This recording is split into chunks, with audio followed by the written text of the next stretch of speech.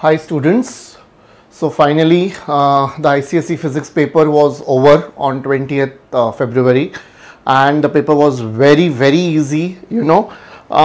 So I thought let us first of all we'll discuss the answer key. In the purpose of making today's video is making the answer key, but before that let me do a quick analysis. Okay, so if you remember, I had also discussed this in my previous video about how the the section 2 would be divided.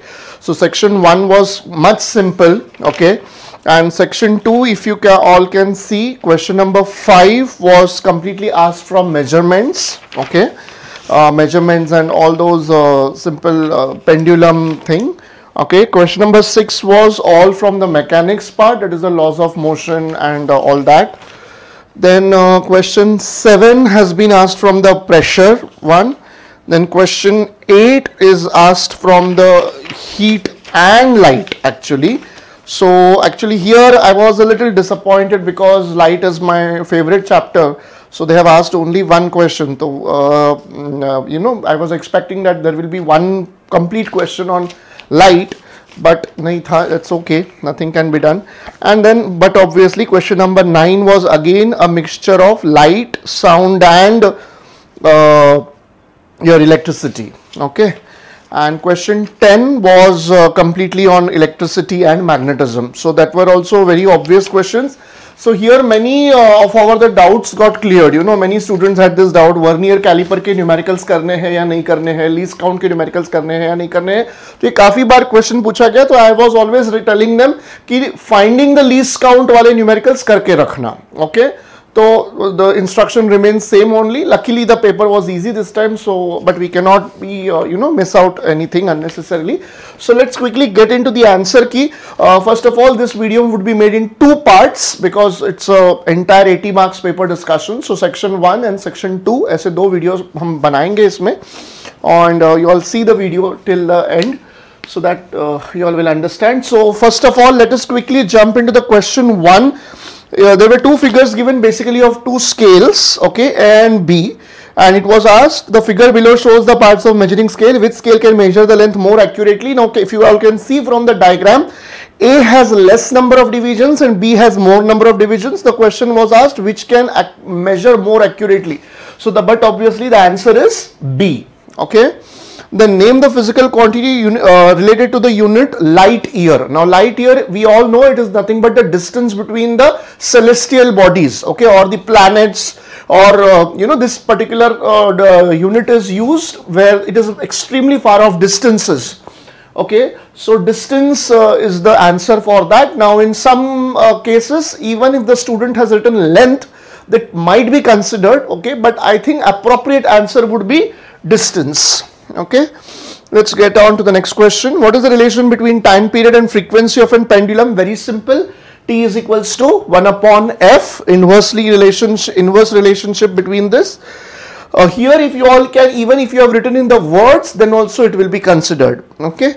What will be the effect on time period of pendulum if the mass of the bob is increased for the same length? Now we all know that it does not depend upon the mass of the bob. The time period of the pendulum does not depend upon the mass of the bob, so there will be no any kind of effect, okay.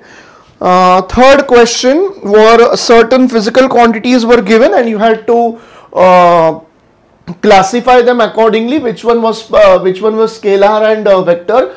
Scalar is speed and pressure and vector is acceleration and force. Now many students have messed up over here considering pressure also as a vector quantity. So no, that is wrong. Pressure is a scalar quantity. Okay, let us go quickly to the next question. D, the motion of the body is represented by the dt graph. State the type of motion. It is a linear curve, so definitely it will be nothing but a uniform velocity, or even if you have written uniform motion, then also the answer can be given the mark. How can the velocity of body be determined from the above graph? Here by finding the slope. Now the slope is very important. If you have written we can find out the velocity by v is displacement upon time. No, that is a formula. See students, they have from the graph it has been asked. So when they say from the graph, it is specifically it has been mentioned, so the answer will remain finding the slope. Then a car's E question, very simple. Car starting from rest acquires a velocity of 54 km per hour in 20 seconds. Rest means initial velocity will be 0, final velocity will be 54 km per hour. Convert it into meters per second. A is V minus U upon T. Substitute the formula. Direct data was given. Of course, this you have to convert into meters per second. The answer is 0.75 meter per second square. Let's quickly go to the question 2. Now, a car in motion is brought to rest by applying brakes. Okay. Name the contact force responsible in bringing the car to the rest. But obviously, in bringing the car to the rest, bola hai, means what? When the car is moving like this, what is going to happen? There will be a certain frictional force which is acting in the opposite direction. Yeah, so that force is nothing but which one? The frictional force. So it is the frictional force. Then, what is the direction of the above identified force? That is nothing but it will be in the opposite direction. We all know. Name the property of an object by virtue of which it tends to oppose or any change in its state. The answer itself is given in the question, class. Very simple. That is nothing but inertia. What is the factor on which the property of the object depends? It is the mass. Okay. Some of the students have by mistake written it depends upon the state, rest, position. No. See, more is the mass, more force you will have to apply to move it. Are you all understanding this? See, and less is the mass, with a little bit of force also the object can be easily moved. So in that case, it is the mass of the object. Let us go to the next question. The gravitational force of attraction between two bodies at a distance x is 20 Newton. What will be the force of attraction between them if the distance between them is made 2x? So force is 20 Newton. We all know that the force is inversely proportional to the square of the distance. So now initially the distance was x. Okay, so 1 upon x square aayega. But if I am making it 2x, so what it will be? 1 upon 2x ka whole square aayega. So 2 square ban jayega 1 upon 4. So 1 upon 4 into 20, the force becomes 5 newtons. Okay, 5 Newton rather. Okay, then D question, let us go. What do you understand by the term relative density of a substance? Most very simple, ratio of density of a substance to the density of water at 4 degrees Celsius. And here students, if you have written the formula only, you will not be getting the mark. Formula is not asked. It is said, what do you understand by the term bola hai? Term means you will have to write it in the form of words.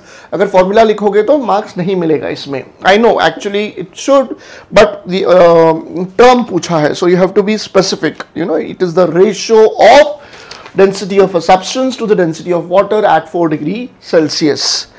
Then if the relative density of substance is 1.2, convert it into the SI unit. If the density of water is at 4 degrees Celsius is 10 raised to 3. So it's a very simple 1.2 into 10 to the power 3 kg per meter cube. We already have this in the textbook also. Then there is a diagram given, students. The river water in the diagram below shows two divers A and B. Now A ka height h1 hai, B ka height is h2. Which of the two divers will experience more pressure by the water? But obviously the one which has more height, so that is B.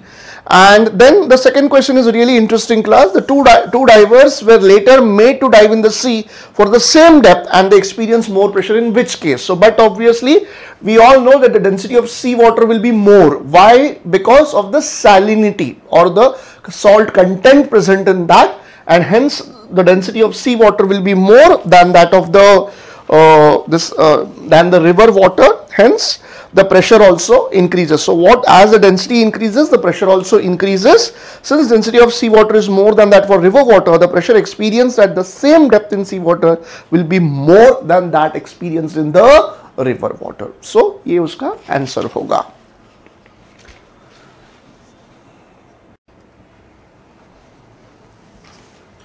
Okay, let's begin with question number 3. Now over here, a body weighs 550 gf in air and 370 gf in water when it is completely immersed in water. Find out upthrust. So very simple formula. W1, W2 is given. Upthrust will be nothing but equal to what? W1 minus W2, that is 550 minus 370. 180 gf is the answer. Second thing, the second one that is asked is the volume of the body. Now we all know the volume of the body is nothing but the upthrust exerted on the object. So that is nothing but V rho G. Here it will be 180 centimeter cube. Only thing is the number remains the same. Only you will change the unit over here. And since all of them are in CGS, you all can keep it in CGS. 180 centimeter cube only. State one advantages of the renewable source of energy. Very simple. You all can write anything. There are so many. Lesser pollution, more sustainable, can be used again and again, used for long time. Okay, so many are there.